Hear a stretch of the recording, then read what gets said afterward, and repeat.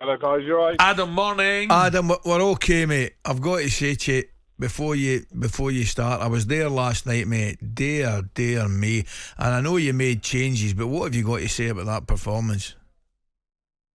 Yeah, but made changes, but this is a standard team that should beat Grimsby, no problem. Yeah. You know, I get there's FA Cup upsets and so on, but we didn't even look like we had half a chance. Like, it doesn't... The whole team didn't look like they got any interest in being there whatsoever.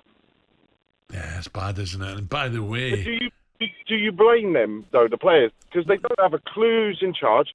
You know what I mean? They think one manager comes in, one manager goes. No, I do. I have to blame them. If they're not putting it in, you've got to blame them, to be honest. I know it's not all rosy in the back room and the dressing room, but the players have got to get together. There's got to be a leader there to say, hey, come on, we can't lose this. 100%. But is Ward-Prowse really a leader? Is he really a leader? Well, the only thing I would say in Ward-Prowse's defence, he certainly looked miles better when him and Walcott come on the dozy. Look, at least there was a little bit of urgency. There was certainly a little bit of quality from set plays, as you'd expect from Ward-Prowse. But, I mean, I don't think it's too much to ask for. You're looking for a lot more urgency from your team. In the first half, there was nothing there, Adam. Yeah. No, there wasn't. No, there was nothing. So you have to bring Ward-Prowse on to make changes. That just proves that the player is not going to be here next season when we go down. Okay, Adam, let me take one listen. That game against Leicester is massive coming up the weekend as well. Here's another Saints fan, Nero. Morning, Nero.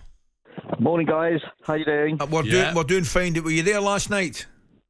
I was literally going on I was going up the the M4 to join the motorway to go to Southampton on M25, and then I thought, you know what? I live in Watford. I can't be bothered because I had this intuition. I had this feeling that there was something not right, and I thought, we're going to lose. Did you watch it then? Did you watch it? Because no, I heard it on the radio. I was listening to it on the radio, and I was just, I don't know, I was just flabbergasted. I was disappointed. I had my views about it, but with regards to managerial changes, I actually like Ruben Sellis, and I hope Ruben Sellis, really does do well for us.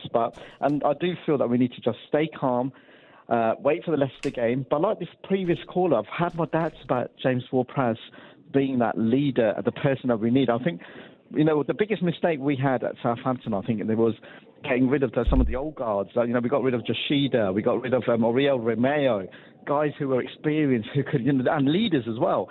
So at the moment, I just feel maybe Ruben could do with somebody to help him along for the rest of the season. Well, get down there at the weekend. That Leicester game's massive, by the way, honestly.